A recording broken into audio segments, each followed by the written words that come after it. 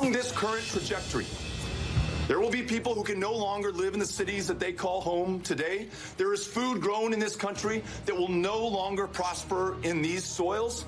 There is going to be massive migration of tens or hundreds of millions of people from countries that are literally uninhabitable or underwater, that are above the sea right now. This is our final chance. The scientists are absolutely unanimous on this, that we have no more than 12 years to take incredibly bold action on this crisis. The crisis that could, at its worst, lead to extinction.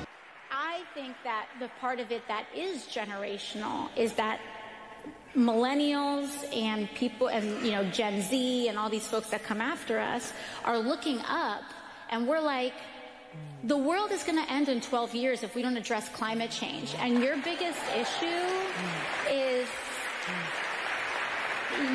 your biggest issue is how are we going to pay for it? And this is the war. This is our World War II.